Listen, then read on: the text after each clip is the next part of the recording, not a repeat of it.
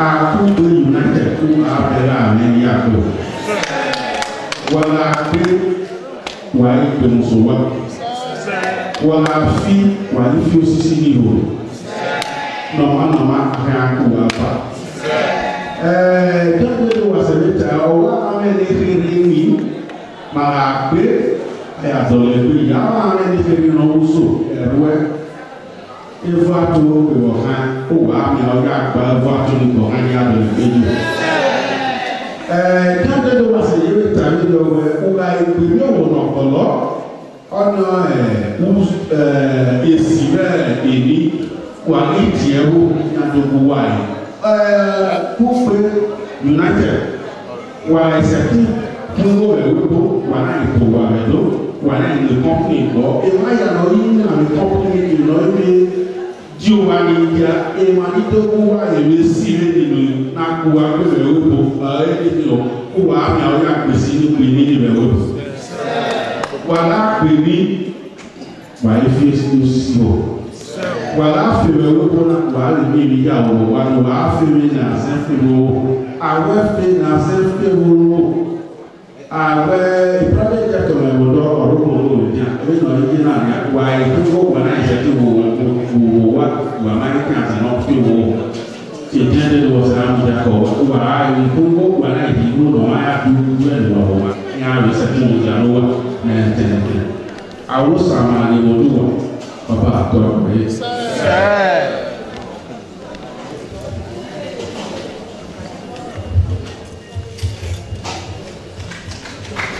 Wako boy, good wako man.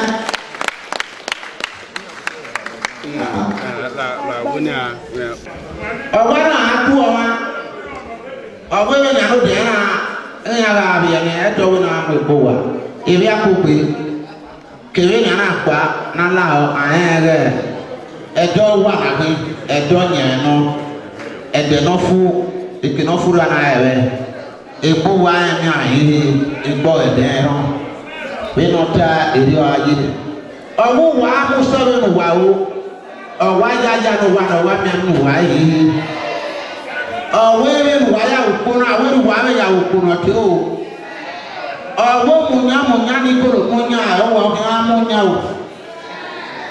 Ọbẹ̀ wà rí wọn, màá yá fẹ́rẹ̀ nọ̀rí wọn, wọ́n máa rí wọn, màá yà sọ̀rọ̀ ẹgbẹ́ rẹ̀ bẹ́ẹ̀.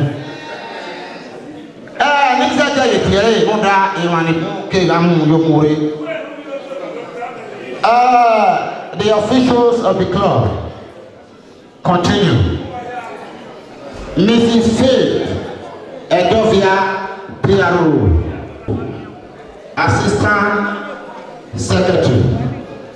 Mrs. Pamela Ejin Topo, Committee Member. Mrs. Rita Osegene, Assistant Financial Secretary. Mrs. Merkin Edosoan, Member. Mrs. Ivie Alepe, wa ibi akugbe wa kubo ni kuba. Wa ya fe no wa de ba na me post ibi yo. Me mai ni wa ni me do mo. Wa ya fe wa na ma fi kuba e post. Aworo mo ba ama ikofuro.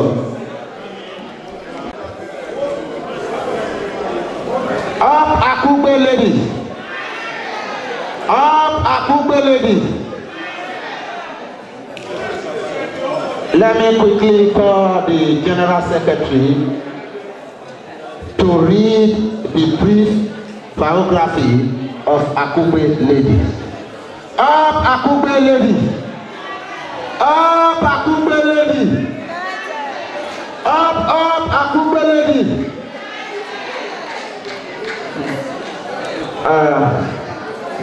Order, the General Secretary.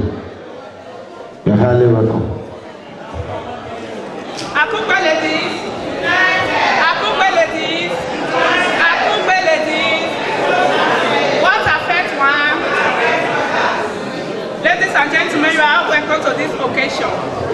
A brief of Akugbe Ladies Club, Allah, on our first anniversary, held to today, 8th July 2012, at number 13, Peaceful Business Park, Bondo, local County Dublin, Ireland. Akugbe Ladies Club was founded on the 24th of April 2011. This group wouldn't have existed today if not for the visionary instinct of Mrs. Florence Eweka, who nurtured the idea of bringing together all daughters of Great Edo State, who reside in Ireland under the esteemed umbrella of pure unity and love. The cardinal reason for this combination of Akugbe Ladies Club is, amongst other things, to bring together every daughter of our dear community, Edo State, who resides here in Ireland, and to create among us an atmosphere of love, unity, peace, enterprise, charity, integrity, commerce, communal boldness, and thereby uphold the fantastic tradition of our people, which is one of the things that make Edo State the #1 home of tradition in Nigeria and Africa. Meanwhile, it is very important to say that we were able to overcome the initial storms and naturally come with the formulation of an association like this. It will be not really easy at the beginning due to the fact that everybody resides in Ireland is always busy working or looking after our lovely children and family. The family members were able to forgive and build the bond of trust and ambition that have grown. We acknowledge the understanding that the incredible support given to us by our dear husband and friends right from the brass of the whistle. We could not have done anything if not for you guys. Therefore, we appreciate this wisdom and capability.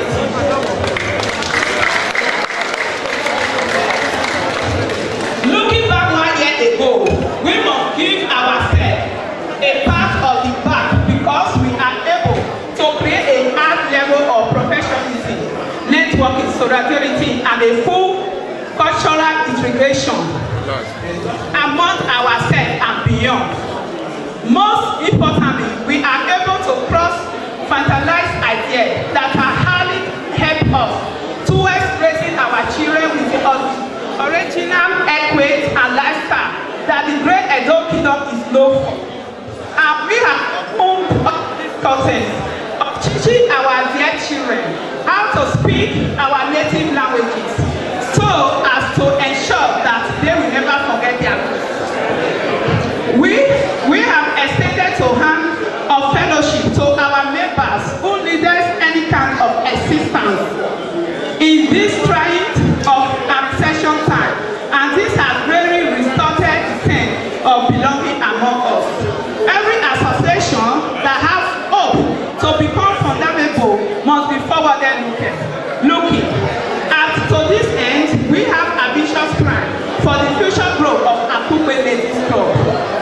We hope to partner with other well-meaning clubs, both here and in Nigeria, with a view to foresee common ground of cooperation and improvement of lives to the people back home.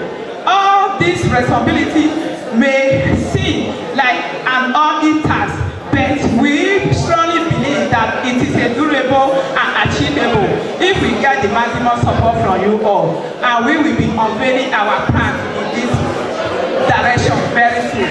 Thank you all for coming.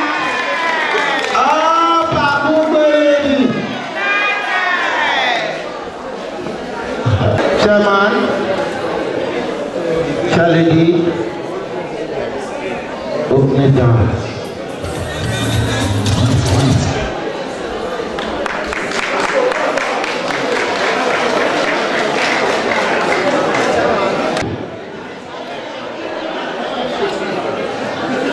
Chairman,